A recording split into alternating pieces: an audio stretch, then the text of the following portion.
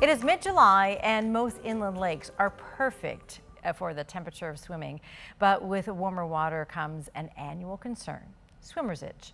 It's caused by microscopic parasites that infect some birds, mammals, and snails. The larva is more likely to be present in shallow water by the shoreline.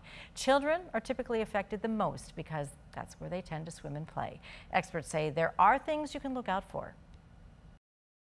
If you're on a beach, if there's any goose droppings, and looking for those, and that might give you a clue that there might be the parasites nearby.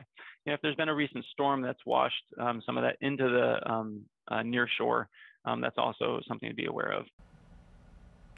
Symptoms of swimmer's itch include tingling, burning, or itching skin, small reddish pimples, and small blisters. To help relieve some of the symptoms, you can bathe in Epsom salt or baking soda and use an anti-itch lotion.